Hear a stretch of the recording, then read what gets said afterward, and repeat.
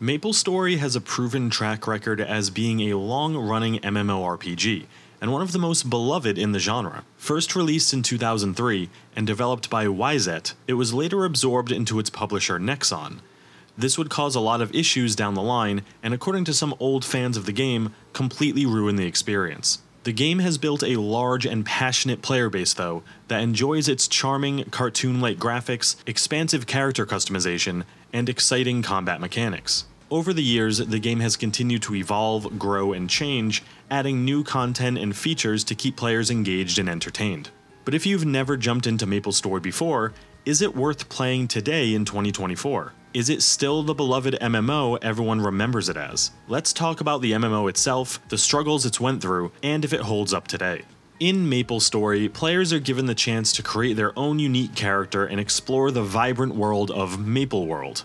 During their journey, they'll encounter a wide variety of monsters and quests, providing ample opportunity to test their skills and abilities. MapleStory's unique side-scrolling combat system is renowned for being dynamic and fast-paced, allowing players to use a vast range of skills and tactics to defeat their foes and progress through the game. Though some fans love this style of combat, it could potentially be a turn-off to new players. It does come off as a bit outdated, and if you're looking for a more modern combat system, you're not going to find it here.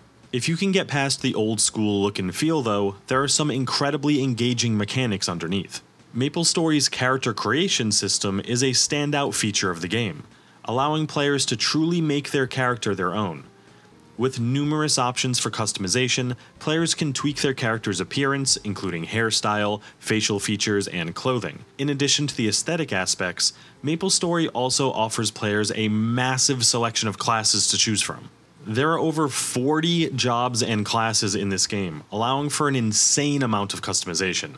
Each class comes with their own unique abilities and playstyles, providing one of the most diverse and varied MMO experiences out there.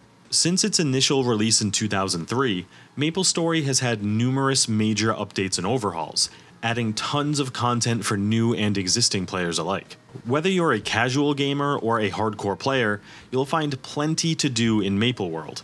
With dozens of regions to discover, a plethora of quests to complete, and frequent events that add new challenges and rewards, even events specifically targeted towards new players, awarding boosts to leveling speed to help catch you up to the newest content. MapleStory has the content to keep you engaged and entertained for hundreds of hours, but that might also be to its detriment. This game is very grindy. If you're more used to modern MMOs such as World of Warcraft or Final Fantasy XIV, MapleStory might catch you off guard. Even with the provided boosts given to new players, if you want to go for max level and endgame viability, the grind will be hundreds if not thousands of hours. Whether this is a good or a bad thing is entirely subjective, but be prepared to dedicate months of your time if it's something that you want. Along with its many gameplay updates, the game has continued to evolve and grow over the years, with notable updates to its graphics and environmental detail. The game's charming, cartoonish style remains appealing to many players, and the nostalgia factor is a key part of its charm, with many players enjoying the feeling of playing a game that's been around for so long. Some new players, though, might find this a bit off-putting, comparing the graphic style to an old Flash game and not something that they want to spend a lot of time and perhaps even money to play. In my opinion though, despite its age, MapleStory's visual style has stood the test of time, proving that sometimes the oldies are indeed the goodies. MapleStory's thriving and engaging community is definitely a defining feature of the game. Players are known for their friendliness and supportiveness, fostering a welcoming and inclusive environment. The game has a vibrant community forum, where players can come together to discuss strategies, share tips and tricks, and connect with fellow players. Additionally, the game's fanbase regularly produces creative content, such as fan art, music, and videos, showcasing the passion and dedication of MapleStory's fans. MapleStory, MapleStory, MapleStory. This community aspect may be one of the biggest reasons for playing MapleStory today. As this community has been around for so long, they love seeing new people try out their game, and are more than willing to help out in any way that you need. As some MMO communities can be a little less welcoming, I'm looking at you, WoW, this is a nice breath of fresh air. As is common with many massively multiplayer online games, MapleStory has a monetization model that involves offering some content through paid cash shop items. This is where Nexon's influence becomes the most visible.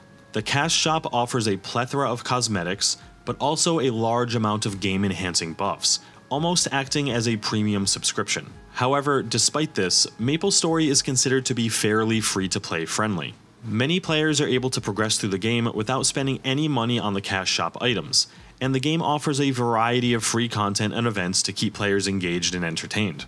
Older fans who played when MapleStory was a true free-to-play MMO, though, see this as Nexon trying to monetize every aspect of the game, making it pay to win and ruining what they feel nostalgia for.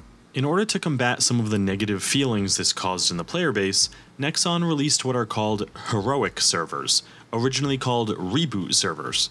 These servers have many noticeable differences, such as a higher amount of meso, in-game currency, dropping from enemies, allowing equipment to be upgraded with meso instead of premium real money currency. Trading equipment between characters is disabled, upgrades are streamlined, and some events are unavailable. These heroic servers make for a more solo-friendly experience, take out some of the intense grind, and reduce the amount of predatory microtransactions the player base was opposed to. These servers are only available in NA and EU territories, but seem to be the preferred way to play. So, is MapleStory worth starting in 2024? This question can only be answered based on your own preferences and expectations from an MMO, but let's consult the Steam reviews for a final say. Great game, but I heavily recommend playing on a heroic server if you aren't a workaholic that makes tons of money. I can totally understand busy grinders that would rather just throw some money at the game with the very little time they have, totally not hating on the normal servers. But heroic servers, in my opinion, are a much better gaming experience. I was unwilling to play this game for years until I heard about these servers, and they have not disappointed me. This game is designed to be inefficient. It's designed to take up all of your time and money, but what else are you gonna do with your time and money? Great if you like men. MapleStory does have some quirks, such as its age-old graphics, but the welcoming and helpful community make it much easier to jump into the game today. Plus, its unique character customization and fast-paced combat remain enjoyable and satisfying. The greedy cash shop practices are a bit predatory, and the game is so grindy you might have to spend months to get to max level, but the old-school charm helps make it easier. Whether or not MapleStory is worth starting in 2024 will ultimately depend on if its strengths outweigh its weaknesses for you as an individual gamer. Have you ever played MapleStory? And if so, what are your thoughts? Let us know down in the comments. Don't forget to hit subscribe for more MMO videos. Thank you all so much for watching PosllaTV. Until next time.